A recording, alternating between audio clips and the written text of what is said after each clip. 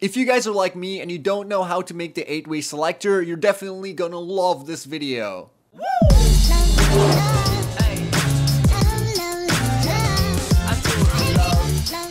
Hey, what's up guys? My name is Damien and welcome back to another Redstone tutorial. Today, we're making an 8-way redstone selector, so let's go ahead and get started. So basically, here's our 8-way redstone selector, and any block that the arrow is pointing to gets selected and a redstone signal is sent to that item. So basically, we right click over here, it points towards the orange block, and there we go. Now we have our orange block, now lit up with a redstone signal, and you can use this to basically add to your structures, make a combination lock. You could choose specific items to dispense and create like a vending machine, but you can use this for a lot of things, and a lot of you have requested this, and this is actually pretty simple to build. So I'm going to show you guys how it works, and then we're going to build a structure. So basically, we have a comparator that's going to send out a signal that's going to ignite 4 blocks over here if we have the 4th one selected, and then it's going to light up 3 blocks over here. Essentially, it's going to turn on from the bottom, and then this is going to subtract the top blocks, meaning that only this one will stay alive and lit. Alright, so what you want to do first is place down a row of 8 blocks of your choice. So let's go ahead and do that. 1, 2, 3, 4, 5, 6, 7, 8.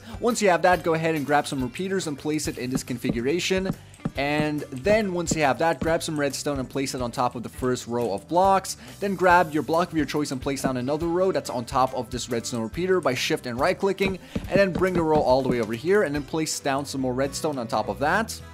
And then once you have that, go ahead and place down another row of 8 blocks right over here. And then on top of that, place down some redstone repeaters and set that to 3 ticks or 2 right clicks of the repeater. So basically, come over here, click twice. That is now 3 ticks. And we set them all to that specific configuration. Alright, so once you have that, go ahead and take some redstone torches, place it right on this side of the block that's on the redstone repeater block, and then go ahead and take another block of your choice, shift and right click and place it on top of that torch, and then bring it all the way down to this side, and then place down some redstone torches on top of that.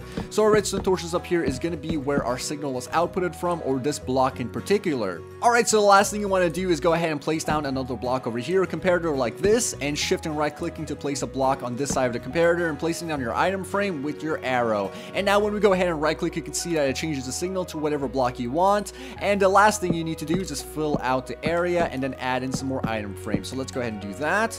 There we go. And whatever that item frame is pointing to, say for instance a redstone torch, you could go ahead and have a dispenser kind of outputting to a redstone torch, or maybe just have a secret door or something like that. So you can really implement this into anything you want. I did not create this invention. This is something known in the Minecraft community. I'm just showing you guys a tutorial on how to build it. Anyways guys, if you enjoyed the video, please take 1 second to smack that like button. I definitely appreciate all the support. If you guys want to see more of my videos, also leave a comment down below and suggest a build that you want to see on my channel or tutorial or whatever. Anyways guys, this was Twiistz, and I'll see you later.